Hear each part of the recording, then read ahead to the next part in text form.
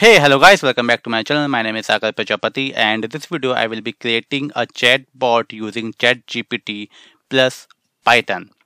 Okay, so chalo, let's get started. So in order to do that, what I need to do, I need to have a API key because I'm gonna use a OpenAI library for that. Okay, it's kind of, I'm using a API of OpenAI, and in order to authenticate I need a key. So for that, what I will do, I'm just going to this website beta.openai.com account APIs keys, and if I click on this option, then you can see we have a button to generate a new secret key. So if I click on it, then it will give me one key. Okay, let me copy it and let me go back to my program. So here I will write API underscore key is equal to this key. Cool. And I will import OpenAI library. If you haven't installed it, please install it, like with the help of pip install OpenAI name. Okay, and then I will also import OS library. Cool. Now what I'm gonna do is that I'm gonna add this into the environment. So I will write here os.environment OpenAI key, and here I will use API underscore key variable name to store the value. Cool. Now what I'm gonna do, I'm gonna add this thing into the OpenAI thing, right? So I will write OpenAI dot key API key is equal to os dot environment, and I will use the same variable. Cool. Now I'll create one variable. Let's say keep prompting is equal to 2. The initial value of this is 2. Cool. And here I'm gonna create one loop. Let's say while 2, and W should be small letter and not 2. I will use this variable name. Correct. The default value, I can say the initial value of keep prompting is 2. Cool. So it will go inside into this and it will ask for the message. So what I'm gonna do is that I'm create one more variable. Let's say prompt is equal to input, and I will write some message like what's your question,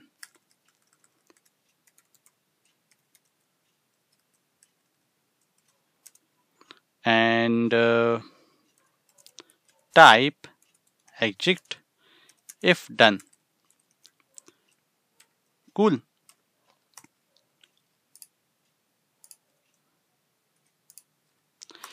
Cool.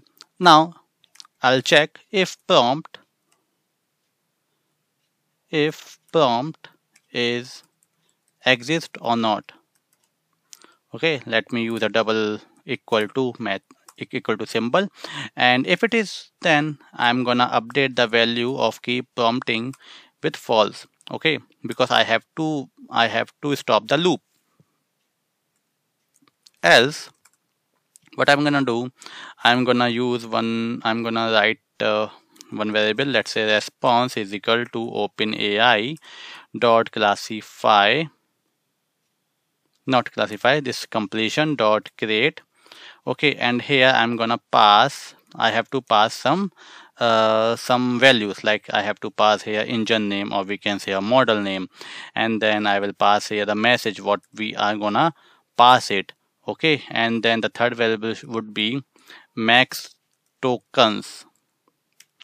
Let's say I'll give here 200. The prompt, the message, what I'm gonna ask with the ChatGPT is this prompt variable. Okay, and for the engine I have to choose. So if I go to this website beta.openai.com docs models, then you can see we have different kind of models.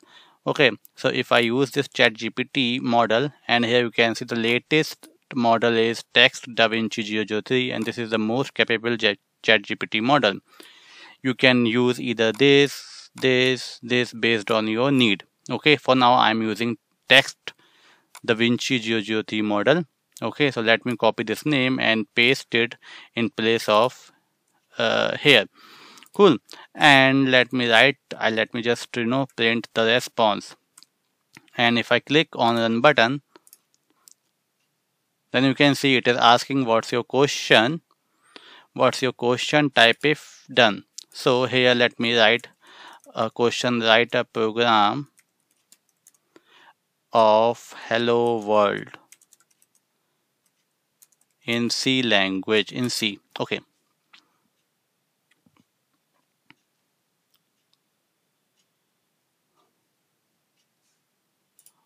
Cool. Now you can see the response returns this. And here you can see under choices, we have this text and this is our answer. Cool. And it has some different information like created. I guess this is a timestamp, then ID, model name, object, and so on. So what I needed, I need under choices, I need this text, right? So let me delete it, and here I will write choices, correct, and 0, and here I will write text, and just let me click on it again. Cool. So let me write the message again, write a program of hello world in C, and let me just copy this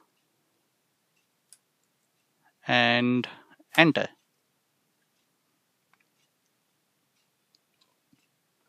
It gave me the solution. Cool. See, this is the program of hello world in C language. Let me just change the program, like write a program in C++ language. Let's see whether it's working fine or not. It's perfectly fine. It's 100% right. Okay. Now the last question would be write a program to add two number in Python.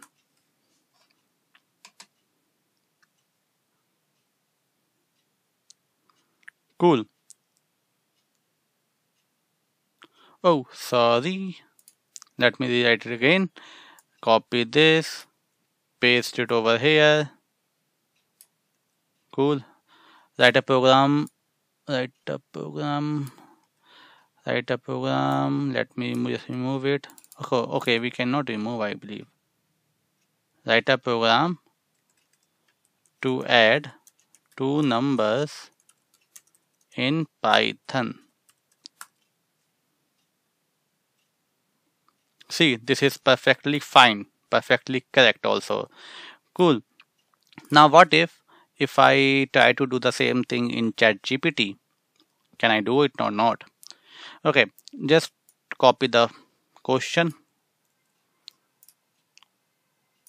I'll go here, my ChatGPT account, ChatGPT.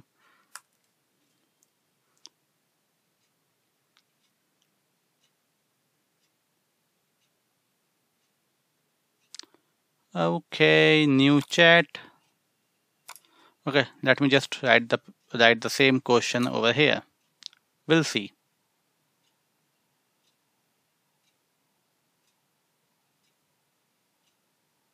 Oh, add a program to add two numbers. So it is like they have used the concept of methods. Okay, so this is also correct, and this is something similar. But not exactly same. But yeah, this is also the correct way to do. Okay, what if I try to write it down again, like if I ask the same question again, we'll see whether it will give the same approach or another approach. Yeah, okay, it is giving me the same approach. Okay, so this is the way how we can use a chat GPT, not chat GPT, a chatbot using chat GPT and Python. And if you, I hope like you have understood the concept, and please subscribe to my channel and share with your friends, with you if you have understood this concept. And thank you. Bye bye.